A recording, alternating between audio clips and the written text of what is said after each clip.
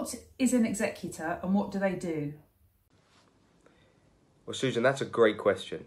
An executor is a person named in a will who sorts out the estate of the person who's died.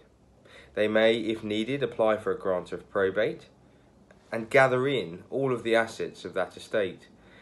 They may pay the debts and liabilities and then distribute the estate in accordance with the terms of that person's will. What is the best age to make a will? Yeah, we get this question a lot, Flo.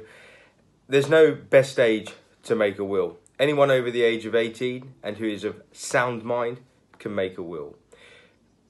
I always think that it's important to start thinking about a will at important points in your life. When you bought a house, for example, or got married or had a child. Those milestones in one's life are probably a good time to look at making a will or look at any changes to a will that need to be made.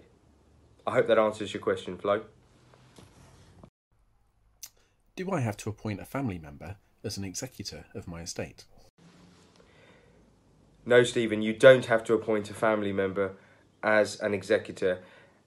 An executor can be anybody who you want them to be, a friend, a family member, can even be a professional. Executors are often beneficiaries also in a will, and that is absolutely fine as well. What is a power of attorney, and do I have to appoint one? A lasting power of attorney is a legal document that appoints someone to deal with your affairs in the event that you cannot. Lasting power attorneys, or LPAs, can be made to deal with your health and welfare or your finances and business.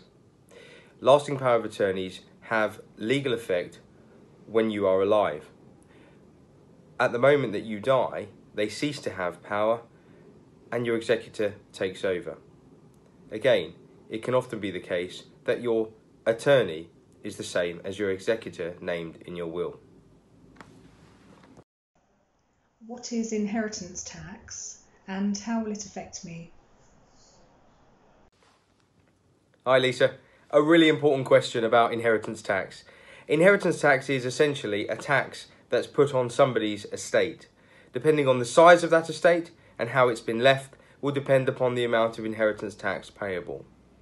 Wills are really important to ensure that estates are left and pass in the most tax efficient way possible.